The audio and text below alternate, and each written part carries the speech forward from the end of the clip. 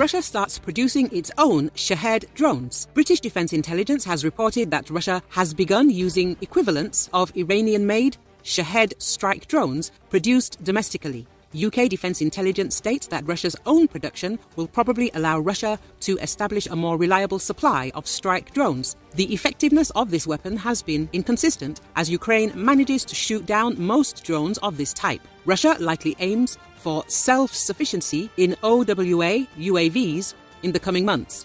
However, in the interim, Russia remains reliant on components and whole weapons from Iran, primarily shipped via the Caspian Sea, UK Defence Intelligence said.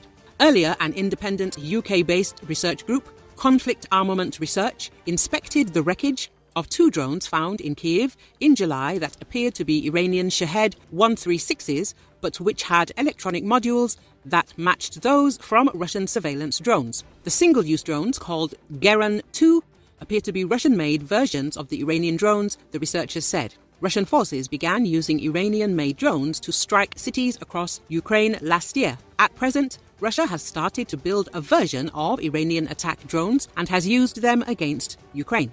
The small, propeller-driven weapons can be packed with explosives that detonate upon impact, which is why they are often referred to as kamikaze drones. This new version will allow Russia to sustain its attack patterns and its reliance on those one-way drones, Damian Spleeters, who led the group's investigation, told. So the fact that they make it domestically will allow them to continue to rely on it, he added.